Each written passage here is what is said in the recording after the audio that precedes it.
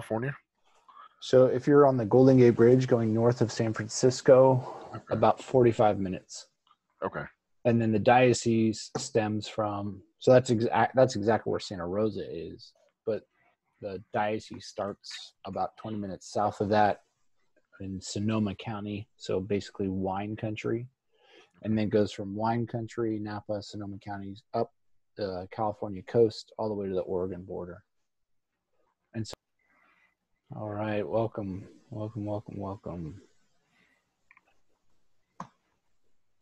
How do you build a culture? It has nothing to do with 50 extra swings, 100 extra ground balls, or 1,000 extra PFPs. Build a relationship with the fellow.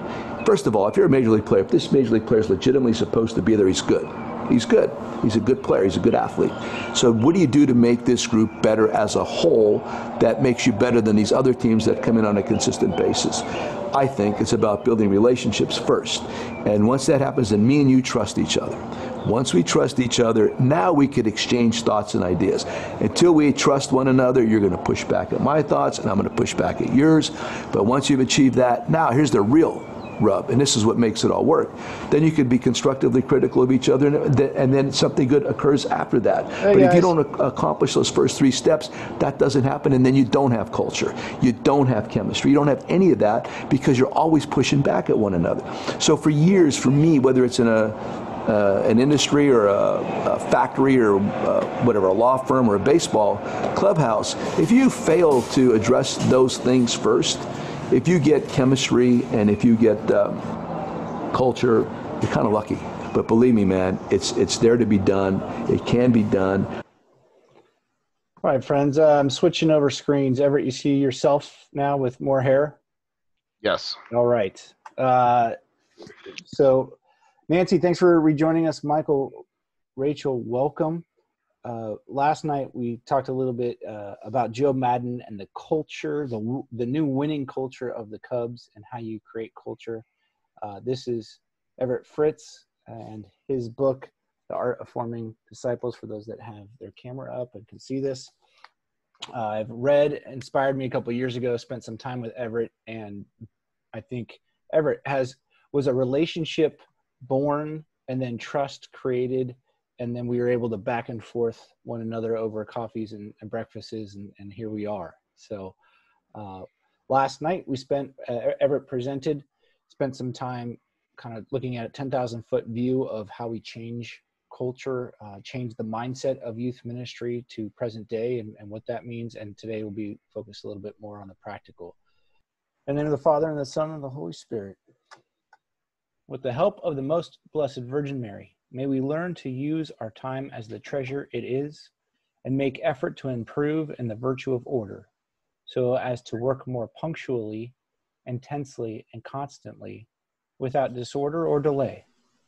May we achieve this by following a well-structured plan, which allows us to spend the appropriate amount of time on each of our duties, our spiritual life, our family life, our professional life, and our social relations. In your name we pray. Amen. In the Father, and the Son, and the Holy Spirit. Everett, I'm handing over the joystick to you. Great. So last night I talked about my own process as a youth minister, 15 years in youth ministry, how I had built massive youth groups and found that they were not getting to the level of success that I wanted to. When I actually measured success, I found that most of the young people coming out of the youth group, even though we had big numbers and lots of participation and a lot of energy, it wasn't creating lifelong disciples of Jesus Christ. It was only those who came through small group ministry that became lifelong followers of Jesus Christ. And so we changed our youth ministry to entirely focus in on small groups where we had adult mentors who would pour into a handful of young people for a long period of time. And those young people would be in a small group with their friends. And occasionally we'd bring all the small groups together for large activities, but we actually found that our attendance skyrocketed. So we already had a large youth group, and our youth ministry in terms of number of young people we were reaching doubled. But even more so, we were retaining young people, freshmen through senior, which a lot of times seniors tend to drop off. And then we would follow them into college and found that they were still active Catholics. And now I've been doing this style of ministry for close to 10 years. And that's been consistent in every ministry that I've worked with. When we do small groups, we retain our young people. Now, why does that work?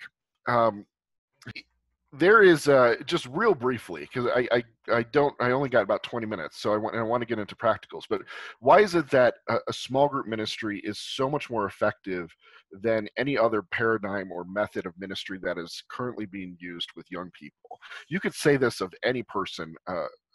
There is a famous theory of psychology known as the hierarchy of needs that was developed by Abraham Maslow.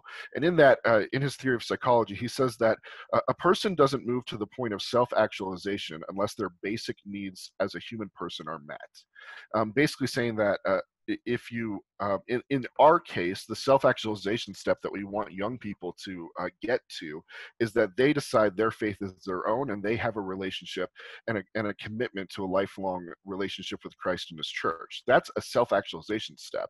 When it's not my parents' faith, it's not my catechist's faith, it's not my pastor's faith, it's my faith. But according to Maslow, unless a person's basic needs are met, they aren't going to get to that point. You can see this if you ever watch like a survivalist television show, like for example, Survivor, which has been on for like 40 seasons at this point. You see this when people get on the island for the first time. I mean, the show's pretty famous. It's a game show. People vote each other off the island. They compete, etc. But the very first episode, they always do the same thing. The people get to the island, and before they ever start like backstabbing each other and like making alliances and different things in order to try to make sure that they don't get voted off the island, they look for food, water, fire, and shelter. And the first episode is always the same way. And if you think about it, like if you were stranded on a deserted island, your first thought, according to Maslow, would not be, how do I get off this island? Like instinctually, your first thought is, I need to find food, water, fire, shelter. And unless those basic needs are met, you don't get to the point of self-actualization of, now let me figure out how I can get off this island. It's the same thing that is happening with our young people today. Because our church is not meeting their basic needs, they're not getting to the point of self-actualization. And so when I worked for the Augustine Institute, we actually identified 5 needs that we felt every young person, and really every human person, needed to be met in order for a person to become a lifelong disciple. And that's that their church, they needed to know that they were understood, that they belonged, they needed to have a place where they could be transparent, they needed to be able to participate in critical thinking around faith and beliefs, and they needed guidance. And I'd love to go through all 5 of those, but I go through it at length in my book, and I only got about 20 minutes, and I want to get into practicals. But real quickly, Joe talked in the beginning in that video about the need for his players to trust him. And a person doesn't come to a point of trust unless they know that they're understood. And so young people, first and foremost, want to know when they come into the ministry or into the church, am I understood here? Can I trust the people that are in charge of me and have authority? Do I trust that they understand me? Young people also have a tremendous need for belonging. We all do. But if you ever question, hey, why did a teenager who grew up in a really good, virtuous household, why does that teenager go to parties and binge drink all weekend? Why is it that they were raised with these great virtues by these great people and they abandoned those virtues? What happened there? And the answer to that question, the conclusion I've come to is that young people have such a tremendous need for belonging that they will abandon the virtues that they're raised with in order to find belonging.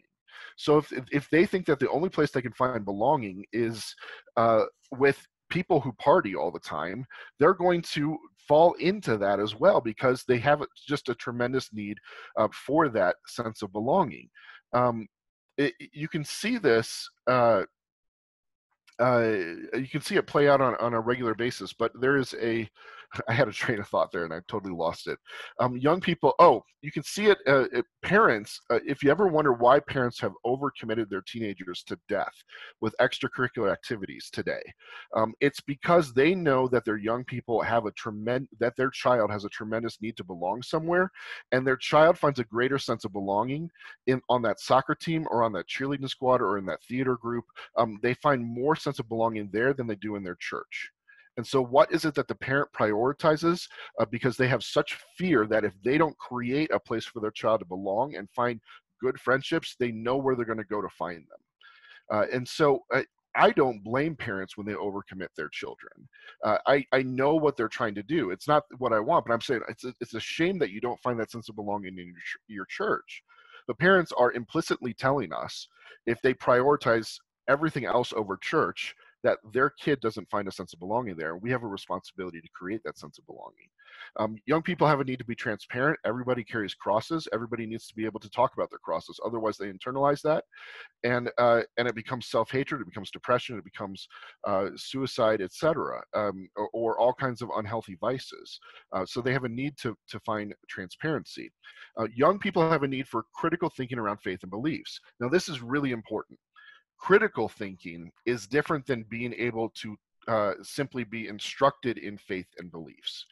Critical thinking is they have a need to test it. They have a need to push back against it. They have a need to ask tough questions and have those questions answered. It makes sense, because when you're a child, you will accept anything that an adult teaches you so long as you trust that adult. A second grader doesn't question what their teacher is teaching them. They just trust it to be true for the most part. A kindergartner doesn't question that their mom and dad are teaching them about Santa Claus. They just trust it to be true. It isn't until they hit about the middle school ages that they start to develop the capacity in their brain to critically think. And it's then that they start to say, I don't know that it makes sense for Santa Claus to be real. I mean, how is it that a person lives on a North Pole with flying reindeer and he travels around to every house in the world once a year and goes down their chimney and lives on a diet of milk and cookies and delivers us toys that strangely look exactly like the toys that are from Target? They start to realize that's not rational. And so they then ask the question, hey, is this real? They're critically thinking, is this real? Can I believe this? And then so there is a reality that if they don't have a space where they can ask the tough questions and get those tough questions answered, they start to think that there are no good answers to my tough questions, therefore this isn't real and this isn't true. And I see that time and time again with young people today. They say, the dogmas of the faith don't apply to me, or these questions about, for example, LGBT issues or things that they're learning or being exposed to, they have questions about that. Hey, what's the church's teaching? If they don't get good answers on that, they start to say, I'm not buying into this. And that's part of being a human person, is we have a responsibility to give them good answers. In the Catholic Church, by the way, we do a tremendous job of answering questions that teens do not have. We don't do a good job of answering the questions that they do have. And they're not going to ask those tough questions. They're not going to critically think and engage in that dialogue unless they feel like they have a sense of belonging and understanding first. Finally, young people have a need for guidance. If you look at the average schedule of an American teenager, they wake up in the morning, they go to extracurriculars before school. They then go to 8 hours of school. They then have extracurriculars after school. They come home. Maybe mom and dad are home. Maybe they have a family meal. A lot of times they don't. They do 2 to 3 hours of homework. They go to bed. At what point during that schedule did they have a meaningful conversation with an adult? Nowhere. This is not a church problem. This is not a religion problem. This is a cultural problem. In our American culture, we have removed the people that are responsible for raising up adults from the lives of young people. And so rather than imitating as they're growing into adulthood and facing adult situations for the first time in their life, rather than imitating adults, they're imitating their peers because that's who they're around all the time. And so it's no wonder to me that young people make bad choices and aren't becoming the kinds of adults that we want them to be. Young people have a tremendous need for guidance in their life, both from their parents and from other meaningful adults in their life. So we looked at when I worked for the Augustine Institute, we looked at this these 5 needs, and we said, okay, let's look at the way we're doing ministry today with young people, either religion classes or youth group or whatever the case may be. And we looked at it, and we said, do our young people have a place where they feel like they can be understood, or do they get lost in the masses? Do they find belonging? Do they have a place where they can be transparent? Do they have a place where they can critically think? Do they have a place for guidance? And in most of these cases, it was no, no, no, no, no. This method doesn't meet these needs. And it was in a small group method, though, that we said, you know what, every single one of these different points can be met, which makes sense why when we shifted the paradigm, young people responded dramatically to it in our ministry.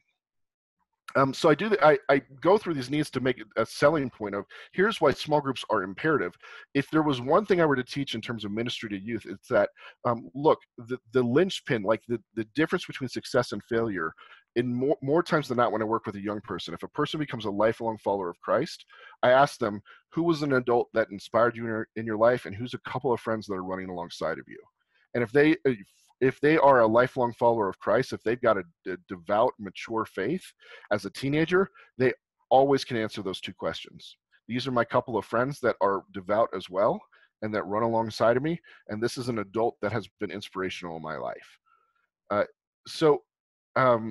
I say, look, the youth groups, the retreats, the service, the conferences, the camps, all this other stuff that we do, all of that is wonderful. It has a place in ministry to young people, but it is supplemental to the most important thing, which is that young people need to have a place where they've got a few friends and an adult that's pouring into them, into their life. So what do you do when you work with young people? In our small groups, whenever I work with my small group leaders, I say, look, let's keep it really simple. I use the Focus method. Focus is the Fellowship of Catholic University Students. They teach their missionaries who are on college campuses to just get 2 each year. Focus in on a handful of young people, young adults, and they say you need to win them, you need to build them, and then you need to send them out to do the same to others. And so I say the same thing to my leaders, is that, look, in the beginning with your small group, when you're working with teenagers, you got to spend the first steps that you're doing just winning them over. And that can look like, when I'm working with middle school boys, for example, I play with them a lot. And sometimes our meetings are like 50 minutes of playtime and like 10 minutes of faith development with them. And you might think, oh, well, that like, you can't get into any substance that way. No, but like, you're right. We don't get into a whole lot of depth, but taking the time to actually win them over has a tremendous effect down the road. Because once I know I've won the guys over, when we actually get to the build point, they are like sponges. And so then when I start doing Bible studies with them, and when I start mentoring their prayer life, I've earned their trust because I've won them over, and then they absorb everything. Otherwise, it's like throwing stuff up against the wall and seeing if it sticks. It's like, let me go through this curriculum that I have and see exactly, because I know that you guys need to know this. And they're like, why should I care about this? You don't care about me. You don't understand me. You don't belong. You don't give me a sense of belonging. You have to win the right to be heard first with young people. Then once you get into the build point, you can do anything with them. If you won the right to be heard, they'll follow you anywhere. And then finally, my goal is always to build them up with the purpose of sending them out. So at a certain point, we turn our focus into not just being formed in our faith, but also in reaching out and evangelizing to others, and in serving others, and working for justice, etc. So those are just real simply like 3 steps that should always be the goal. When I was a student at Franciscan University of Steubenville, Dr. Scott Hahn, famous for his like teachings on applied biblical studies, and he's a very good biblical scholar and such. He told our class, he said, you know what is the best evangelization tool that you'll ever have? And we were thinking that he was going to say like the Bible, or like the Rosary, or something that, like, you know, very Catholic like that. He said the best evangelization tool that you'll ever have is pizza and beer. And he said that it is with that, like in breaking bread with others, that you can start to earn the right to be heard with them. And it is in earning the right to be heard with them that then you can actually start to form them in wherever you want them to go. Because of a discipleship-focused youth ministry, I find that my small groups, when either when I'm working with them or when I'm teaching my mentors to work with them, we focus on three things, which is relationships, prayer, and guidance. Now you might say, well, where's catechesis in that? Catechesis is done throughout. But it is not our main focus. And you might say, well, oh my gosh, like young people need to be catechized. And you're absolutely right. They do need to be catechized. But when I form a relationship with my young people, I let them basically dictate where we go in our discussions. So I usually start with like a 5-week series on something, and I ask them to give me 5 weeks, and I take the time to build relationships with them and play with them and etc. And then after we get to that point, they'll start asking questions, and then I'll start picking my topics and my series or my focus based on the questions that they have. And what's interesting is when you do that over the course of 4 years, you start to cover every aspect of the catechism. And you don't necessarily do it in order or in a scope and sequence of a curriculum, but you get into all the content of the faith when they start asking the questions. I'll give you an example. I took my small group to a Steubenville youth conference. This is an example of using Steubenville youth conferences to your advantage. We went, powerful holy hour. During the holy hour, some kid behind us with another group like started breaking out in tongues, which was really something that they hadn't experienced before. And I don't think that teenager who had actually been there had experienced it before. So that teenager was having a very profound encounter with God in that moment. After the words, though, you can imagine my small group had a lot of questions. They were like, what the heck was going on with that? And so we cracked open our Bible. We talked about Pentecost. We talked about the Holy Spirit. And they all said, I want to learn more about that. Like they were really interested. I said, great, you just gave me my topic for the next semester.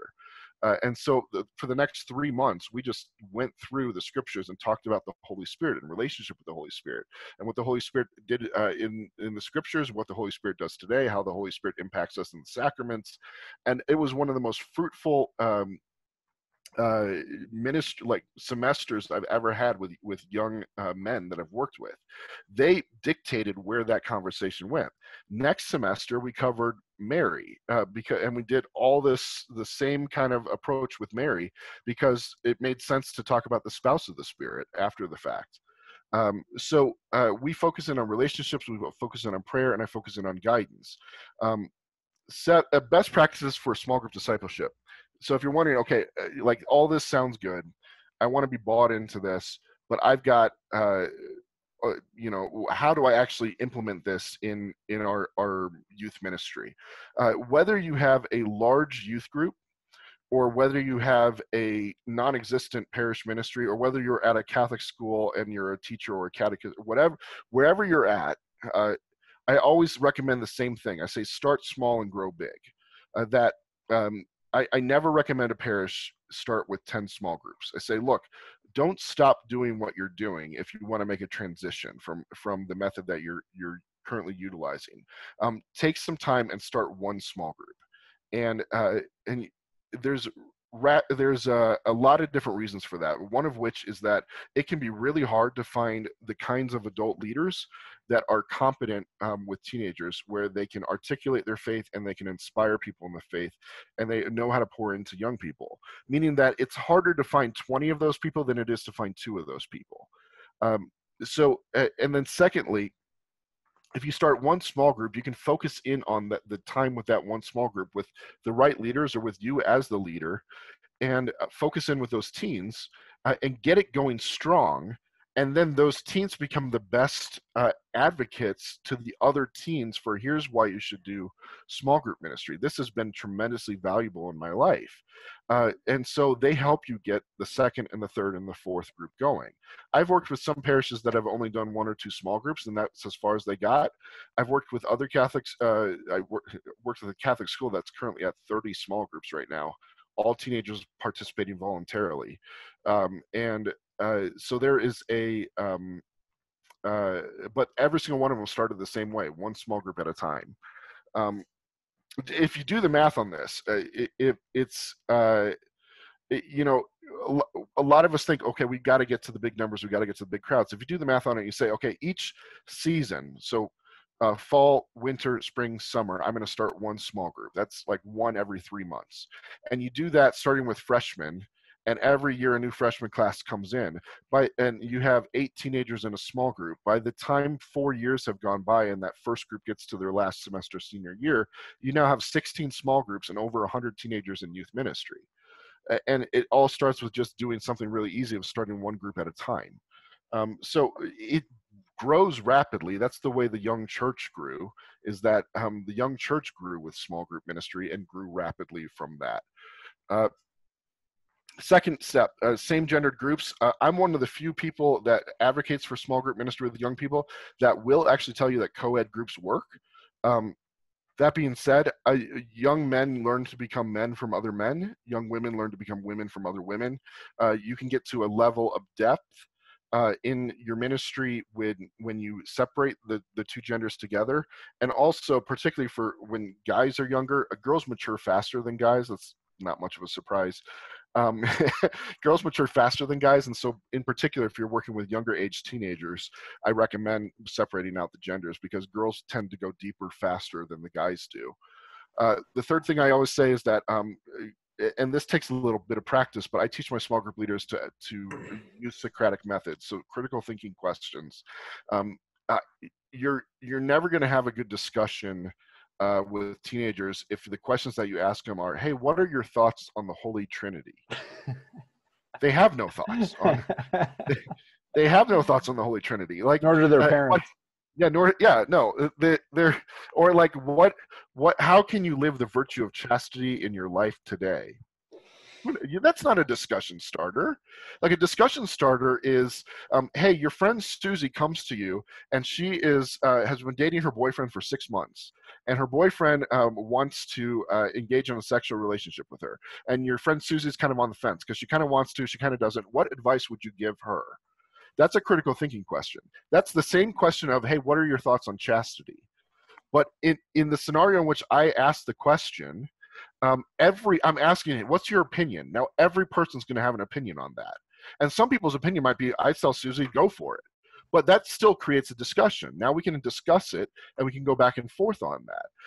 Those are the types of questions that I utilize in my small groups to get discussion going, critical thinking questions. My goal is always discussion, and we learn that way. We talked about this a little bit last night, a comfortable environment.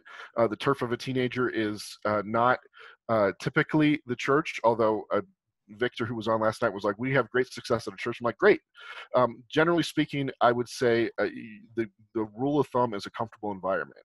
I've had success with teens in living rooms, in coffee shops, in parking lots, at parks, in parishes, but a comfortable room. Generally speaking, you want to create an environment where the young people are going to be free to, or are going to feel free to act like themselves.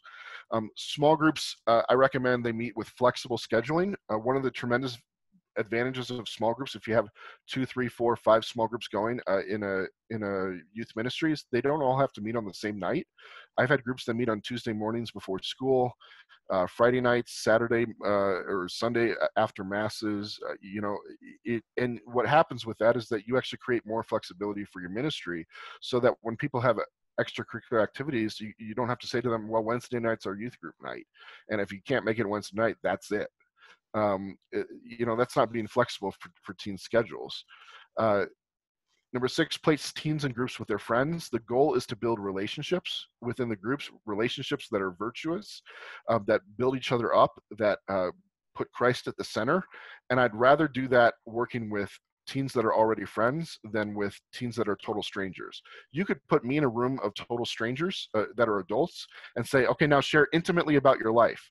And I would say, no, like, I'm not going to do that. I'm not comfortable with that. I shouldn't expect a teenager to be the same way. Let them pick their friends. It's actually a great selling point to come together. And then finally, engaging parents. I'm always trying to get the parents involved in the process of small group ministry. That doesn't mean I'm asking them to lead the small groups themselves, but I'm asking them to host. I'm sending emails to them regularly and saying, this is what we're discussing. I'm trying to build relationships with the parents in and among that. Parents should be your advocates and your help and support, and they should be aware of what it is that you're doing with their teenagers, because they have more influence on their teens' lives than any of us ever will. Seeing a thumbs up there from Stephen. All right, that's my 25-minute. I think I'm a little bit over 25 minutes at this point. Well done. Yeah. Yeah, and you were running the marathon, so if everyone was thinking, "Gosh, he's going fast," it's because I pressed him. Plus, you're all veterans here. You're all veterans. You all probably know what he just presented, but it was probably certainly fantastic to just see it. Now that I've let you take a sip of water, I have a few questions to throw at you. Is there any something that you and I have talked about, and something that is brought up in the chat room? And thank you guys for posting questions in the chat room. And in a second, I'll have you guys come off mics, and we can kind of talk openly. But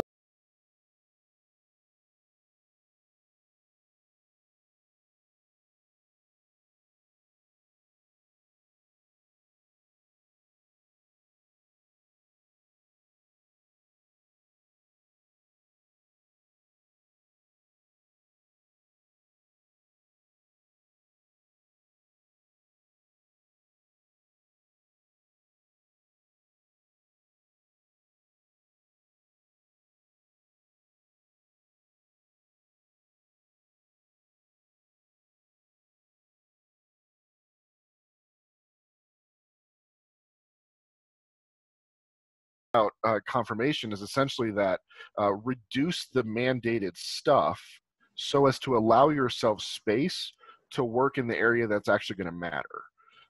And so what you're sharing essentially is that I have so much mandated stuff, and I'm saying, well, the ideal would be then to reduce the amount of mandated stuff that you have, because you want to work where the fruit is, and on the stuff that really matters. So if, for example, when I work with people and they're confirmation coordinators, they're like, well, we've got to do these service projects, and we have 2 retreats a year, and we got a weekly curriculum that we've got to go through. I'm like, that's too much. Because all of your focus is on that, and how much of that is actually making disciples. Like what of that really doesn't need to be done? And she's like, well, I got to sell my leadership on it because they love all of that stuff. I'm like, yeah, you do.